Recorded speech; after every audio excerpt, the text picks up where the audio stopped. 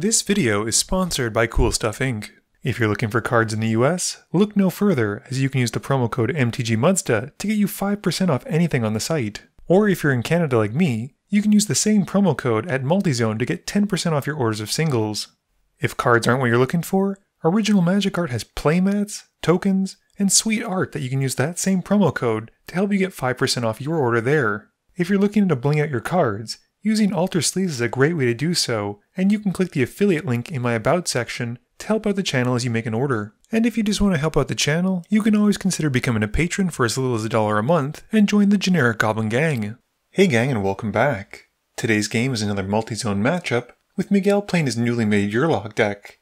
He keeps a Hunter's Insight, Elvish Mystic, Mountain, Dictative Karametra, Diabolic Tutor, Foreboding Ruins, and a Smoldering Marsh. Max is playing Araumi of the Dead Tide, keeping 2 islands, Sunken Hollow, Toxic Deluge, Callous Blood Mage, Nephalia Drownyard, and Command the Dreadhorde. Olivier is playing Aminatou, keeping Commander Sphere, Watery Grave, Sensei's Divining Top, Teferi Temporal Archmage, Devastation Tide, Port Town, and a Mortuary Mire. Alex is back with Syr Gwyn keeping a Nomad Outpost, 2 Plains, Radiant Destiny, Silverwing Squadron, Foulmire Knight, and an Order of Yawgmoth. Miguel wins a die roll and starts us off. He draws and plays a tap Smoldering Marsh. Max just plays a tap Sunken Hollow. Olivier flexes on the table, playing an untapped Port Town and revealing a Watery Grave from his hand. He taps it for a top and passes to Alex. Alex plays a Nomad Outpost which comes in tapped, passing. Miguel plays a Foreboding Ruins, revealing a Mountain, and then casts a Warlock class. Max just plays an island. Olivier drops a tapped Mortuary Mire and passes turn. Alex plays a Plains and taps 2 for a Mind Stone. Miguel plays the Mountain he'd revealed earlier and then levels up the Warlock class. He keeps one of his top 3 and bins the rest. Max plays a Phyrexian Tower for turn, and 3 mana gets him a Callous Blood Mage. It enters, and he loses 1 and draws 1 from the mode. Olivier plays a Command Tower for his land, and 3 mana gets him a Commander Sphere. Alex plays a Plains, and pays 3 mana for Profane Insight, putting the Foulmire Knight into exile on an adventure to maybe cast later. This has him losing 1 and drawing a card. Miguel draws and plays a Mountain. He casts Diabolic Tutor, going to find a card to put to hand, and passes. Max has a Nephalia Drownyard as his land for turn, and then taps enough to bring his commander out, Araumi of the Dead Tide. Olivier taps a black in his main phase to activate a Sensei's Divining Top. He then plays a Dimir Aqueduct, bouncing the Mire back to hand, and passing. Alex has a land drop for turn, and then casts a Foulmire Knight half of his card. He taps the rest of his mana for Heartseeker, and passes to Miguel. Miguel has a Forest for turn, and taps 2 for Sakura Tribe Elder. He then taps 1 red for Vandal Blast, and blows up the Heartseeker. Max plays a Swamp, and then uses the tower to sacrifice the Blood Mage, making 2 black mana. He uses that, plus a blue, to activate the Drownyard, and mills himself for 3. He whiffs on creatures unfortunately, and passes turn.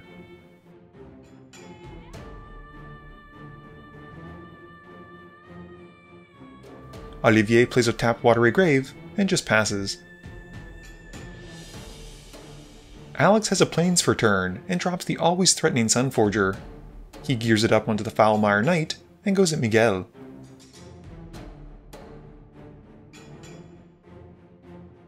Miguel blocks with the Sakura Tribe Elder, and sacrifices it before damage to go and find a basic forest. Miguel plays a Shadowblood Ridge as his land for turn, and taps enough to cast a Black Dragon. It enters, and Miguel has the Enter the Battlefield trigger go on the Foulmire Knight to give it -3/-3, which takes it out. Max plays an island for turn, and activates Araumi. He exiles 3 cards from his graveyard, and then pays the Encore cost, which is the normal cost, of a Callous Blood Mage. This makes him 3 tokens of it, and he has each picked the mode of losing a life and drawing a card, losing a total of 3 and drawing 3. He then swings 1 apiece at each opponent, and Olivier and Alex take their hits, while Miguel blocks with his dragon. Max then sacrifices one of the tokens to the tower for 2 black, and uses a blue to help activate the Drown Yard again, milling 3 more, and passing. At the end of Max's turn, Olivier activates his sphere to pay for the cost of the top and rearranges his top 3. He then draws for turn and plays a Temple of the False God. He taps enough for Thalia's Lancers and goes to find a legendary card to put to hand. He reveals an Oath of Teferi and then passes while shuffling. Alex draws for turn and activates his Mind Stone to sacrifice it and draw another card. He then plays out a Bloodforged Battle Axe and passes. Miguel plays a land for turn and taps enough for a Zerta Ancient. He now has double the mana from his lands and uses some of it to cast Yurlok and passes.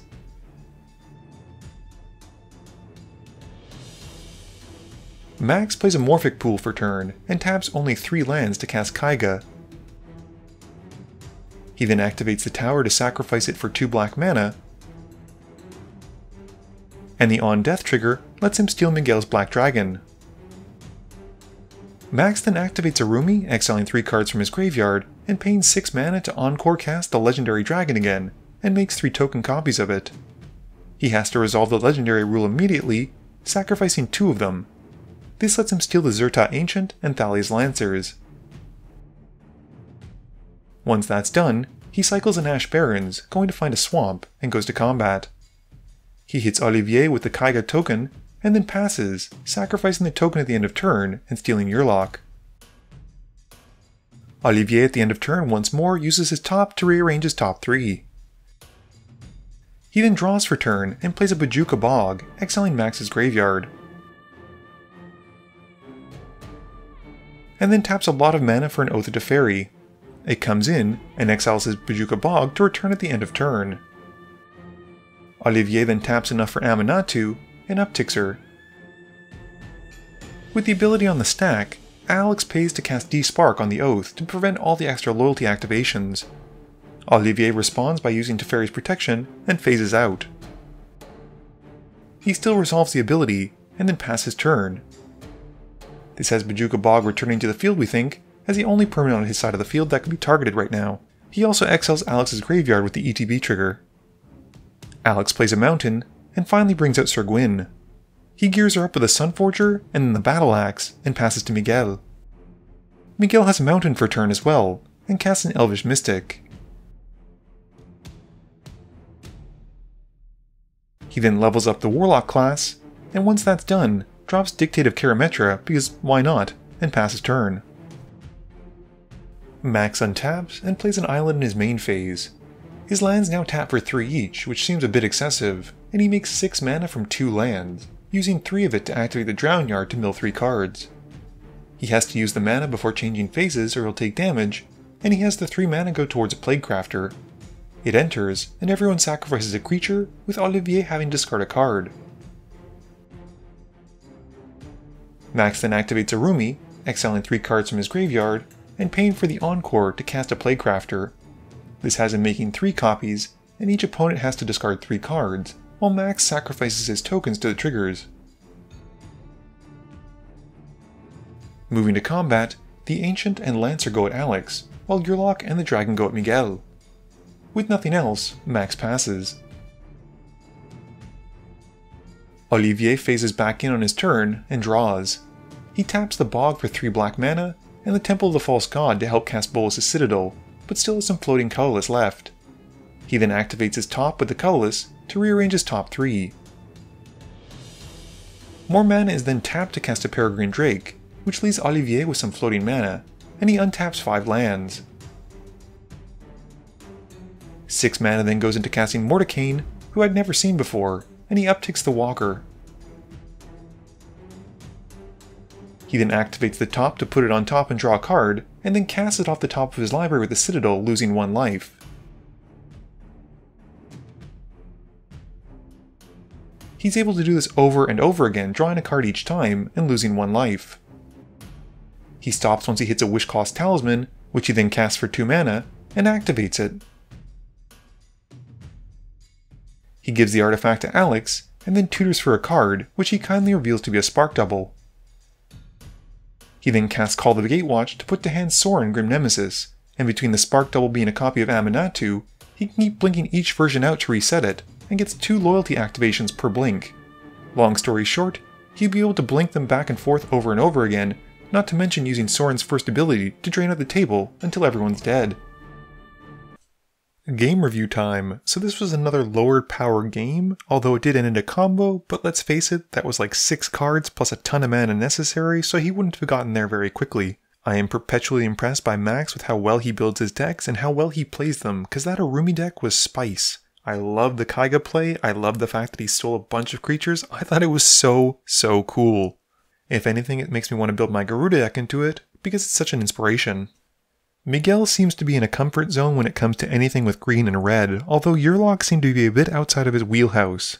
I like the fact that he ran a lot of doublers since it would punish people with Yurlok being out, but unfortunately by the time that he had him, I don't think that was going to happen since people were using their mana very efficiently. That's unfortunately always the risk when you're playing Yurlok, and without something like City of Solitude to lock people out from casting spells, it's kinda hard to keep them from getting crazy amounts of value. It seemed like Alex unfortunately was a bit mana-starved this game since he really was only able to get a few equipment out and those pieces were eventually destroyed. By the time he was able to get Syr Gwyn out, it was a little bit too late. Olivier's Aminatou deck was super sweet, and yes he did win with a combo, which is kind of uninspiring considering how fast the game was, but it did require like 18 pieces and a zillion mana, which, if Miguel hadn't played the doublers, he probably wouldn't have obtained. This video wouldn't be possible without the help from my sponsors, Cool Stuff Inc., Multizone, Original Magic Art, and Alter Sleeves. But it definitely wouldn't be possible without the help from you, the viewers, and my patrons. So I just want to say thank you for watching, and to remember, friends are just opponents you haven't eliminated yet.